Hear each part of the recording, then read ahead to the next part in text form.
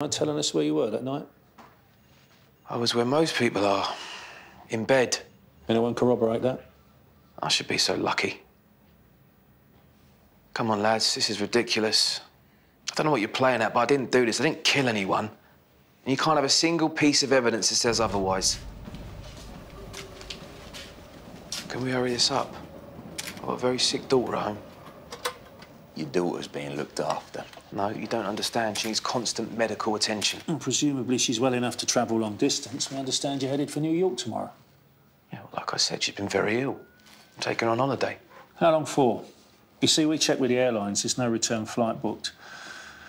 Was there a reason you might not want to travel back here, Mr. Wicks? Still a free country, innit? I mean, none of this is evidence. You lot are reaching because you've got nothing.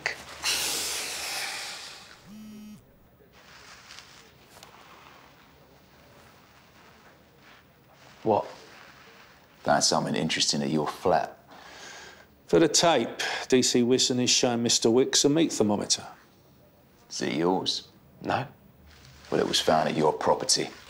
I think I saw it earlier, but it's not mine. It's probably there when I moved in. What's the big deal about a meat thermometer, anyway? Fits the profile of the weapon used to kill Keanu Taylor. We've been looking for that weapon, and once the labs have finished their tests, we know if we've found it. You can't seriously think that I killed that Keanu bloke. So, we've got a weapon that matches the profile of the murder weapon. Found in your kitchen. It's probably in loads of kitchens. As I said, see what the lab says, eh? We also know that his dead body was wrapped in a tarpaulin that came from your place of work. That was stolen from outside the shop. You know that. And that you'd made hastily arranged plans to abscond. Which I explained. Well, I'm sure you could make a good stab at explaining away everything anyway, Mr. Wicks. Around midnight, Christmas Day, your sister-in-law, Linda Carter, saw you dragging a heavy item wrapped in tarpaulin into the Bridge Street Cafe. No. This is Linda. She's lying to you.